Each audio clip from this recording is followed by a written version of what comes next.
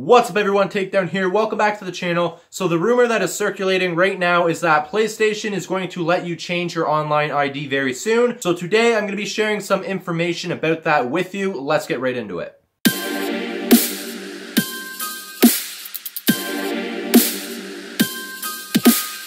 Okay, so if you game on PlayStation and you have signed up for their weekly emails where they tell you everything about your account, all the new features that PlayStation is going to be doing, and all the discounts they have for their games in the PlayStation Store, in one of the weekly emails that PlayStation sent out, at the bottom of it, it did mention about the online name changes. So if you click into it, this is what you are going to see and read in the articles. We are happy to announce that we will soon begin testing the long-awaited feature that will allow users to change their PlayStation Network online ID from their PlayStation 4 systems. The PSN Online ID Change feature beta will be part of the PlayStation Preview program and will become available for select users. During this preview program, you will be able to change your online ID as many times as you want. The first change is free, and changes after that will cost $10. For PlayStation Plus members, it will only cost $5 after the first change. So what it is basically saying is if you change your online ID, the first one is free. After that, you have to pay for it. It's either going to be $10 if you don't have PlayStation Plus, or it is going to be $5 if you have PlayStation Plus.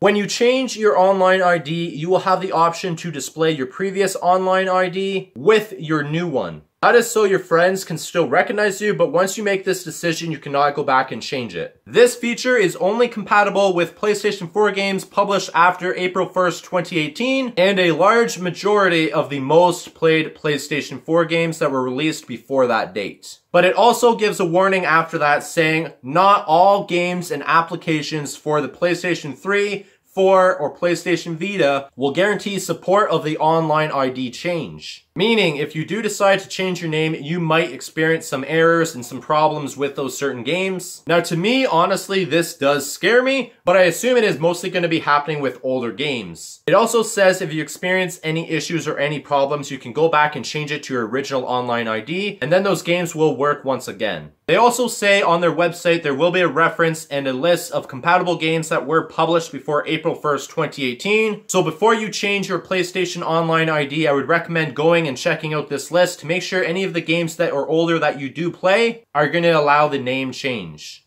The beta for the name change is going to conclude very soon. It's going to conclude next month in November. And as of right now, they plan to release it to everybody in early 2019, and that they will release new updates, new information very soon. So to me, I am going to be pretty leery if I do decide to change my PlayStation name. Right now it is Takedown9955. If I do decide to change it, it's simply going to be The Real Takedown. But before I do decide to change my name on PlayStation, I am going to be looking at this list of compatible games just because I do play mostly new games, but there is some older games that I do play, and I want to make sure I'll still be able to play them after I make my name change. But I honestly can't wait. I think it's going to be very exciting. I honestly can't wait to see what happens, but I am going to leave this video here. I will update you in the future whenever they do release their updates. Hope you guys did enjoy. I will see you guys in the next video. Please take care. Peace.